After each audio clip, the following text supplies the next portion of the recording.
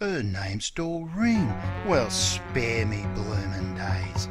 You could have knocked me down with half a brick. Clarence James Dennis, or Den to his friends, was born in Adelaide as still one of the most fascinating characters of Australian literature.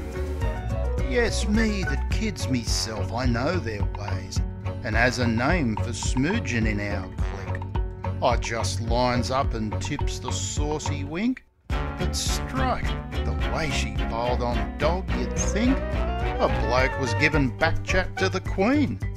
Her name's Doreen. I seen her in the market first of all, inspectin' brums at Steenie Isaac's stall. I backs me barrow in the same old way and says, "What-o, it's been a bonza day. How is it for a walk?" Oh, holy wars, the sort of look she give me just because. Her name's Doreen, and me that thought I knew the ways of tarts and all that smoogin' game. And so I ought, for ain't I known a few?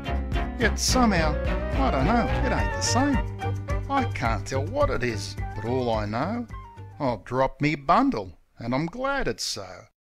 For when I come to think of what I've been, her name's Doreen.